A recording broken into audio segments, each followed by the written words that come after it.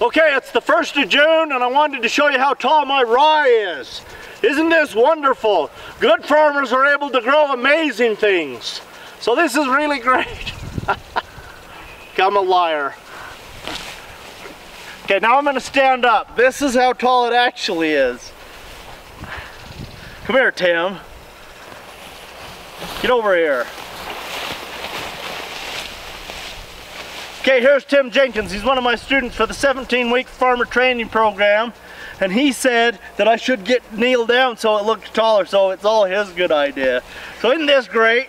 Anyway, this is the rye. We're so excited about it. Hopefully this video will help you to grow a beautiful, wonderful cover crop.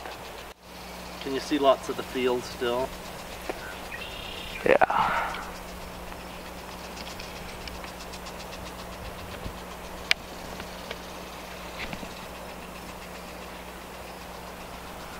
I'm trying to...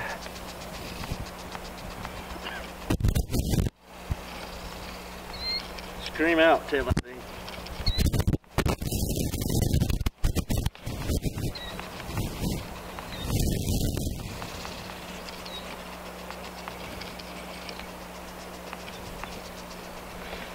Okay.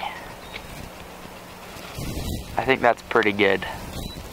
Today is the 1st of June.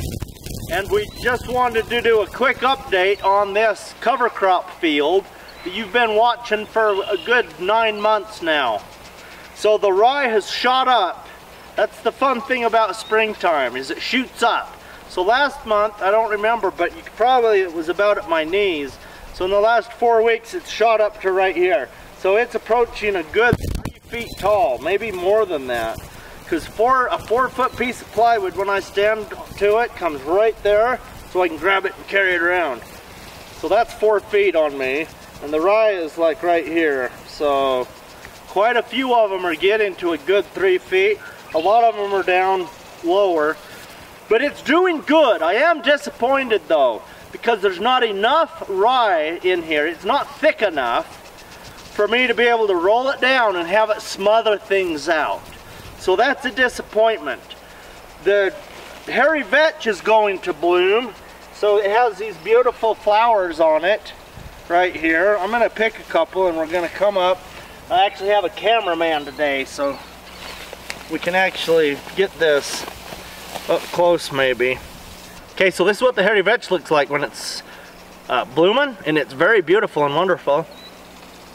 It kind of has a very faint smell, but it's not like a really aromatic, wonderful flower. But they're fun and they're beautiful and they're glorious, and they're just beginning to bloom. So this is blooming here, but there's a lot of little buds on this side that still haven't opened. So it's blooming wonderful, and as you look across the field, I can't see any, but when I come out and look down, there's quite a few that are blooming. The rye is heading out wonderful, so this will be clear full of edible grain that we can make food out of, all kinds of food. Anything you'd grind grain into for flour, you can eat rye. But it's pretty sweet right now.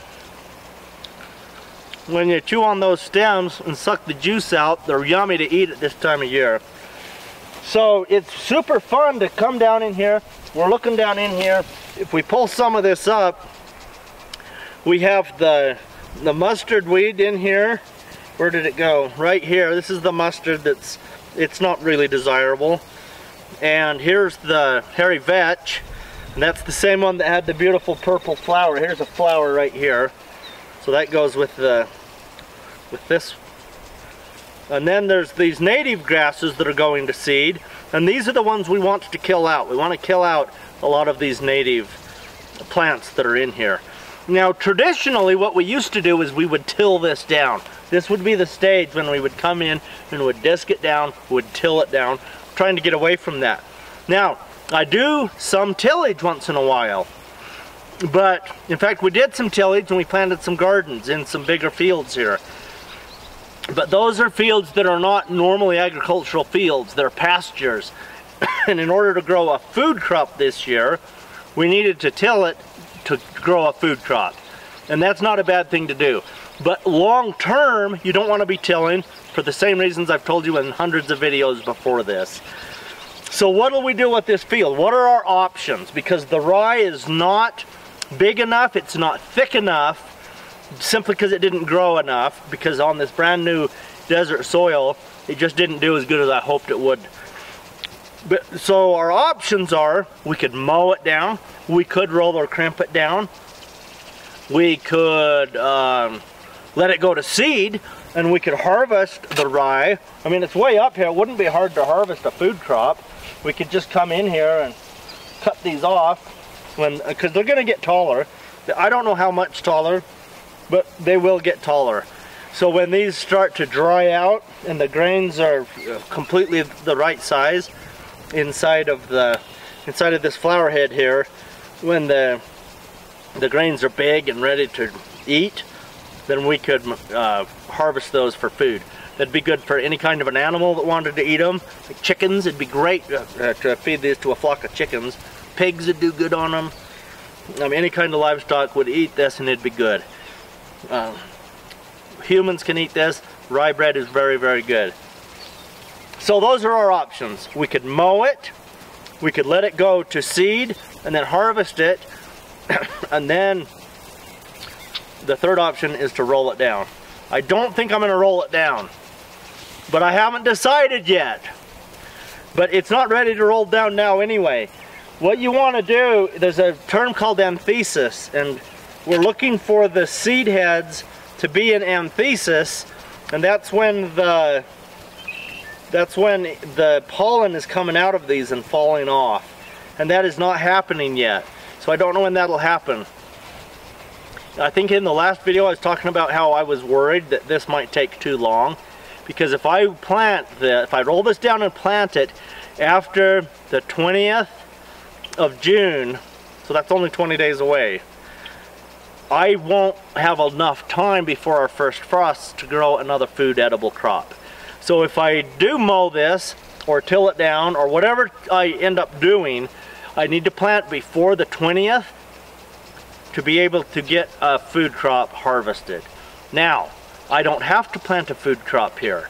I could just plant another cover crop.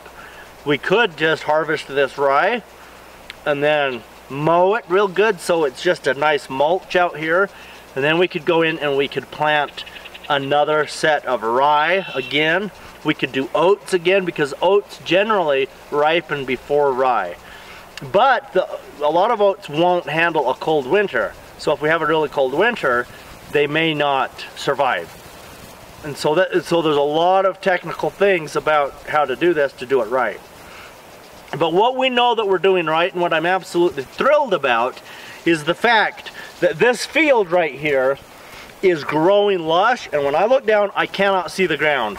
You know, way up at the very end, there's some places I can see the ground. But when I'm walking through here, and I'm looking down, all I can see is green. There's no ground. If I split this and open it up, I still do not see the ground. And that is perfect. So our ground is completely covered. And that is exactly what we want. So this soil is on the road to functioning. And so this is awesome. So take a look at this field. This is what it looks like on the 1st of June.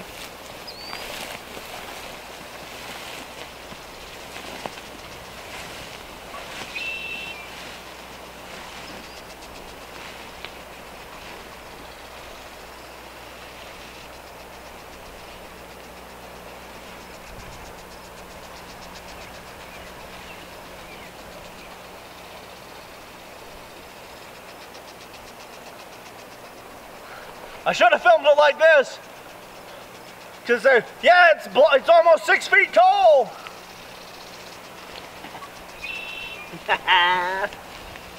Okay, hopefully this has helped you to grow your own wonderful cover crop.